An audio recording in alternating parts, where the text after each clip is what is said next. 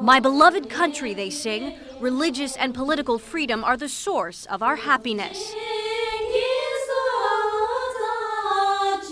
They say they'd sing in the middle of the night, then smuggle the tapes out by day.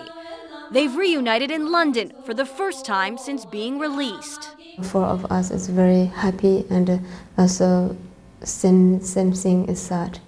Nyawang Sangdral says she was just 12 years old when she was arrested. And we shouted, "Free Tibet," and long live His Holiness the Dalai Lama. Just these two words, they arrested us and tortured using the different weapons.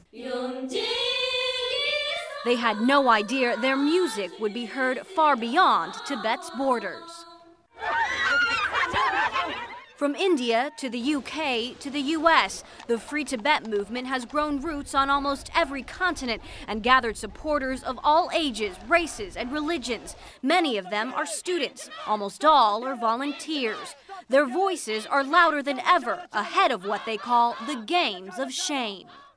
As the world spotlight falls on the Beijing Olympics over the next few months, more protests in support of Tibetan freedom will be staged around the globe. It's a deliberate attempt to capture international attention.